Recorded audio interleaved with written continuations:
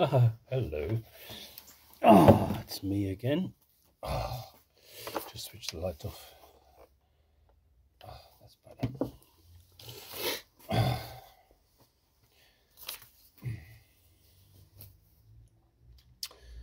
Last time I did a blog, I talked about chance, and the idea that I had was that chance is, and it's not my idea really. It's, a lot of people have said this, that chance is quite a modern concept.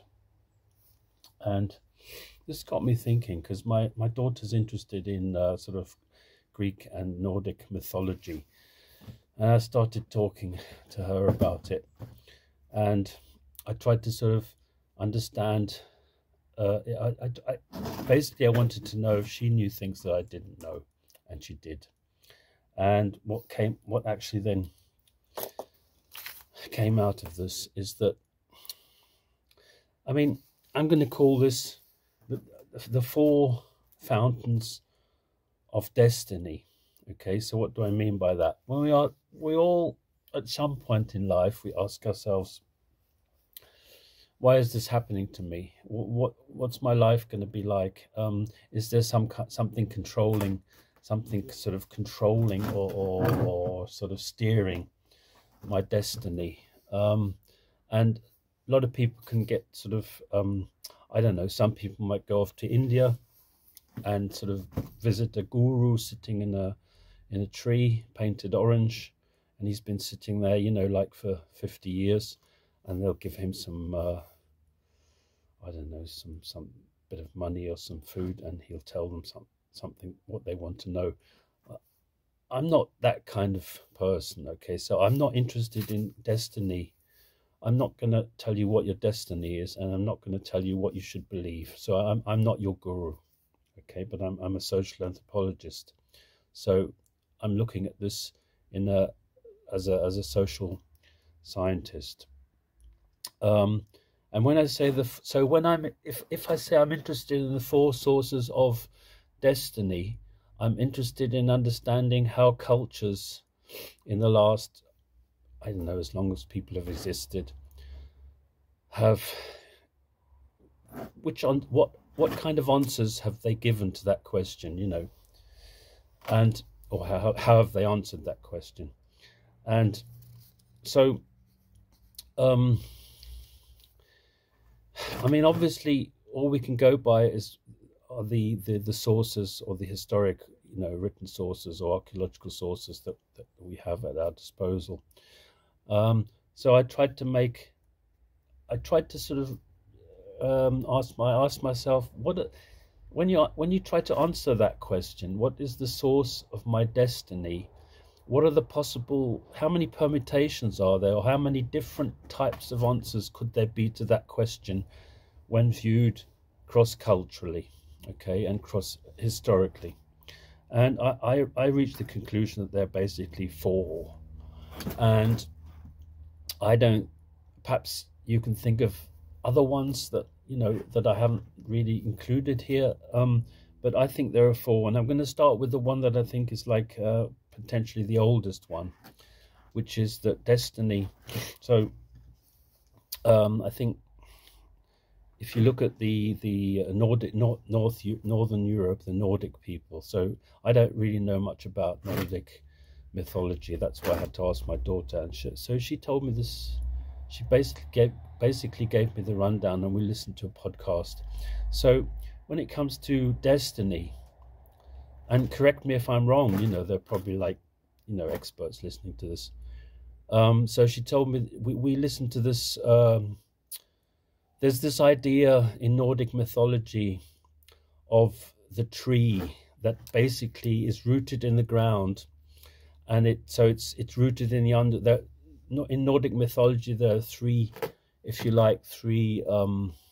realms of existence. So there's the underworld, there's the world where we sentient beings walk, and then there is the I think it's called the Obergarten, which is the basically above the world, the normal world where we sentient beings walk, and it's where the gods are located, and some of the time. And the tree this tree has its roots in the ground and it moves, and its trunk is in the normal world, and its leaves and its branches spread out into the Obergarten, into the world above where the gods are. And in this tree, so there's this myth that at the top of this tree there are three, I suppose we would call them witches, but they're three, let's just call them three women who sit at and there's also a source. So there's this water. It's a strange concept. At the top of the tree there's water trickling out of the tree from a source, and these women are weaving people's, or everybody's, the thread of their destiny.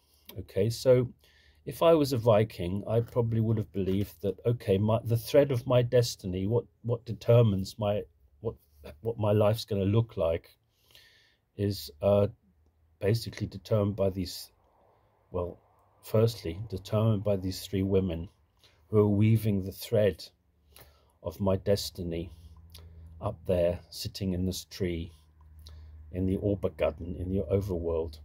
And so the idea that that my life's going to be sort of, there are things going to happen in my life that are just pure chance, I think that's more or less ruled out by that kind of conception.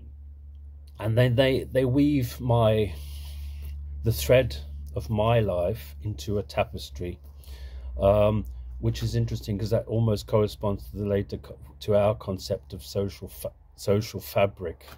And there is, even in social science, there are some social scientists, for example, archaeologists. There's this thing called, there's this book by Ian Hodder called Entanglement, where he tries to basically, sort of construct this theory. It's not really just his idea. I mean, he's obviously influenced by the social scientists, but this idea that causality is not really just like lineal, but there are all these various things. It's very Aristotelian, but I just wanted more or less a footnote that, a lot of social scientists are harking back to this very sort of Nordic understanding of destiny and agency and history. So obviously, if you're a Viking person and you believe in this tree with these three women, I think they're called Norns, sitting at the top of this tree, like weaving this the thread, everybody's individual thread. Okay, so are they gods? Well, they're not really gods, because Odin is sitting underneath the tree, and he's very kind of subservient to these three women. Okay, so I think even his destiny is being woven by them. And so that's the interesting thing, is that the Nordic gods, I don't think they were really very influential in terms of like sort of influencing history and people's destiny. Although there was a god of, they did have a god of thunder, and obviously when thunder occurs, things can happen. But I can't get into the details of that and to what extent it's sort of contradictory, because I don't really know enough about it. But so my daughter told me something which I thought was really interesting, is that when you ask what, and you can ask, so who determines, is it the Norns weaving these threads of individual destiny that are actually making the decisions as to what's going to happen with my life as a Viking, whether I'm going to go across the Atlantic and discover Vinland, or go to Sicily and become Italian? She said, well, actually that's a sort of grey area. So the Norns are just weaving the threads of our destiny, but they're not actually making the decisions. So the decisions as to what happens, it's all left sort of, it's not really explained as far as we can see. So the idea, so this is potentially one of the oldest ideas of the first of the four sources of destiny. The idea that it's quite literally a source, you know, like a spring, and that destiny comes out of the earth, and who knows, it's just down there somewhere, and we have to, and there are these people guarding it, and they weave our threads. Okay, that's probably one of the oldest ideas. Now, if you move on to the Greeks, the Greeks were much more involved in influencing the destiny of people. Okay, so if you read the Iliad, there's this passage in the Iliad where Zeus, I think he wants like to have an afternoon nap, and he goes off to sleep, and he says to his and the Troy, the wars, what are they called? The Trojan Wars, are like going on below, and all these people are like trying to kill each other, and he's very much sort of, it's like, you know, having like a little Lego land below you, and you can pull the strings. So we're moving on now from the gods being like subservient to some other entity, which is like faceless and nameless and sort of mystical. The gods, Zeus is very much sort of in control. But the thing is, the Greek gods, they were very much like people. So I suppose they would have farted, you know, and they would have, they had wives, and they did all sorts of things that, you know, people do. And at some point, this is quite interesting, because the gods had to sleep. So Zeus goes to sleep, and he tells his wife, what was her name, Hera, don't do anything while I'm asleep. Okay, so she also could like influence what's going on down there. And oh God, I know that feeling. So he went to sleep, and when he woke up, it's like, oh my God, what have you done? You know, so obviously the Greek gods they could influence destiny. So if we're moving on, like from the Vikings, who like, oh well, it's all a bit sort of vague, and it's just like a sort of spring of destiny. You move on to the Greeks, and it's all very much, well, it's the gods. The gods are deciding a lot of the stuff that's going on. Okay, so you have to propitiate the gods. So you have like you have temples where you go and ask. There are mediators who mediate between people and gods, and you ask them questions, and you give them some money or something or other, and they're just going to, you know, tell you some bullshit about what you should do and what you shouldn't do. So it's like, in order to make decisions concerning your destiny, like important decisions that might influence the rest of your life, you know, it's a good idea not to just sort of trust chance, that chance means good with you. I mean, they wouldn't have had that concept. So they would go to a temple and try and influence their destiny in some way. And I've included, so this is the second source of destiny. It's the second, if you like, way of thinking.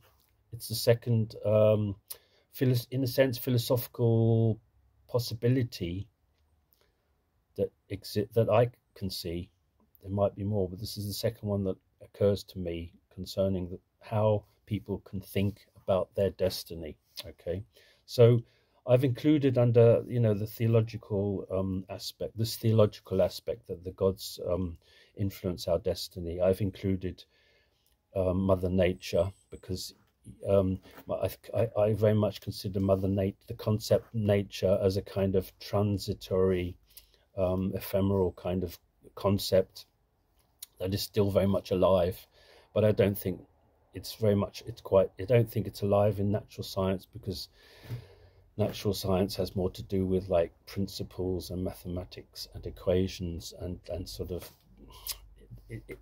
the idea of Mother Nature is very sort of anthropogenic. So it's if you like, it's a bridge between theological thinking and modern natural science. So you have if you look at the old or if you read the old philosophers of nature like Schelling, he uses this term a lot. Okay, I don't think he calls it Mother Nature, but he refers to natur. Obviously, the concept nature goes back to the Greeks, you know. But he uses the term, and he lived like about around 1800 to like to the mid 1900s, 1800s. He was quite old when he died, and he influenced Hegel quite a lot, you know. And so he uses this older term that he picked up somewhere in the literature, natura naturan and natura naturata. So nature is not just basically natura naturata, I suppose, is basically nature as an object in its like concrete form, like a tree as we see it, or like anything basically, what modern philosophers sometimes call things, which I can't stand that term. And natura naturans is nature as a process. So nature has this duality. It's a process, but it's also a product, okay? And there's almost like a correspondence there between some philosophers who talk about in German, the Seiende and the Seiende, the Sein und das Seiende, being in the sense of existence, or like a higher form of being as a general category, which philosophers like Heidegger would have almost like talked about in a very medieval way, as almost like a replacement God, okay, and being as a thing, something that has become, as it were, and is being like a human being, okay. So gods and nature for me are basically very similar in terms of explaining our destiny, okay. So now if you look at Christianity, this is one of the things when I start that. So there's this debate in Christianity or in theology about the is it the theodicity debate, where, you know, you can ask, why, if people suffer, why does God allow that to happen? So in that debate, obviously, if that question can be asked, then there is some kind of understanding or agreement that God does actually steer things. So he steers our destiny, okay. So there again, there's the propitiation. So if you look at a lot of Christians, when they actually pray, they only pray when they actually want something. So that's a form of propitiation, and which is basically just asking the gods for something, you know, for your help. A lot of people go to Lourdes, okay, when they're very sick, they drink holy water and hope that it's going to like cure them, or they go on pilgrimages where they stop at various points, and obviously they pray not just for God's well-being but for their own well-being, okay. So that's the theological concept of destiny. So destiny is very much something that for religious, for the ancient Greeks, for Christians, and I think also for like people who believe in Mother Nature as somehow some kind of God-like thing, which isn't supposed to really be a god, but obviously if you look at the way they talk about it, it's conceived as a god. I think all these people very much have a concept of their destiny being controlled by an outside force, and not by, as we're going back to the Vikings, as something that just like springs out of the ground that we don't know anything about. They certainly, Christians and the Greeks certainly tried to bring detail into their theological theories, into their theology, and, you know, into they're trying to like build to they're not really trying to mystify the whole thing back to a certain, like a source where you can go that far but you can't go any further, but they're trying to round it up somehow into some kind of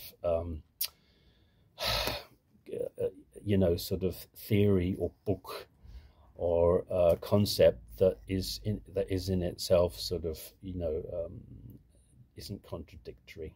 That's why there is this debate about theodicity debate about suffering in the world and why it exists. Okay, because you're trying to round up the theory. You're trying to get it basically sort of round. You're trying to basically deal with the loose edges. So my third category, how people in different epochs, but I think this is very much a sort of modern idea, deal with the idea of agency, is that it's up to us. Okay, so there's this nice German word that, come on dog, stop it. There's this nice German word or sort of saying, jeder ist sein Glückes Schmied. Okay, so Schmied is Schmied is a smithy, and the Germans say everybody is basically able to smithy their own destiny. Okay, so this is basically, so this idea is obviously, it's perhaps not obviously, but I think generally thought of as something that's post Enlightenment, that somehow are also very much intertwined with the development of the social sciences, with historical materialism, dialectical materialism, so that and perhaps also with German idealism, so that the idea that people are more empowered to influence their own destiny is and other people's destiny perhaps is very much becomes more important. I don't want to linger on that one because I think that's the way a lot of people think anyway, so I don't have to sort of think everybody knows what I mean. And the fourth one is the one I actually talked about yesterday, which is chance. So I said that and I know that a lot of so-called primitive cultures, people like African tribes, at least at the beginning of the 20th century, when they were like living where they didn't have very much contact with Western culture, that there's, I think is it Evans Pritchard or Malinowski, there's one of these famous anthropologists who describes in detail how Africans and people in this African tribe, people he studied, so they would go across the river every day, and then I think it was the Nile, and anyway, the Nile is infested with hippopotami, and every so often, as chance, sort of dictates for us anyway, at some point, one of them's going to get like knocked off his canoe by a hippopotamus, and is going to be eaten by the hippopotamus. Now, so Evans Pritchard talks about this, quite a lot, and he says, well, for him, it was just like a matter of time, just a matter of days or weeks before this happened. But when he talked to those people, they said, well, no, if it happens for a reason. So this again, this is basically, and what I said yesterday about the idea that the fact that a lot of North European languages have used the word chance, and they don't have their own word for that concept, which suggests that the idea of chance is quite modern, and I think it's also linked to and dependent on the development of mathematical thought. So I mean, for us, the first time I started thinking about chance is probably when I went to school and had like an education. So this, I went to a comprehensive school, for dummies, but but the teachers, that's one of the first things they taught us, the chance, the concept of chance, and that, it's like so much of our modern thought is based on the concept of chance. Okay. and not agency. So we've got agency, but we've also got chance. So we're very much sort of caught between the two. So we can do things, we can change our life, we can go forward, we can be positive, we can, you know, make things happen, but shit also happens. Okay, so so that's the end basically of my ranting and my monologue. And so I talked quite a lot about the first two, you know. So I'll just go back over them once more. So the four sources of destiny, not in a like mystical way, but in a more social anthropological way. I hope, at least. This is just like an overview. So the first one was this idea that it's just something that comes out of a fountain at the top of a tree. It could be like the fountain could be somewhere else. In different cultures, they could conceive of that in different ways. The second one is very much that the gods or godlike creatures, or godlike beings like Mother Nature and so forth, influence our destiny. The third one is that destiny is very much something we can influence and have, like that we have agency, and that we have like some kind of potency when it comes to our destiny. And the third one is basically it's just chance. It can happen or it might not happen, and we basically. So I think those people are more likely to just like sit in a sofa all day drinking beer and stuff, you know. And the ones who believe that it's agency and they can do something about it, they're probably the ones who are doing sort of startups, you know, making loads more money than I am. That's it. If I think of any more kind of details to this rant, I'll leave a note below. Perhaps if you have any ideas, I would be very grateful too. Yep, that was it. Thanks a lot. See you next time.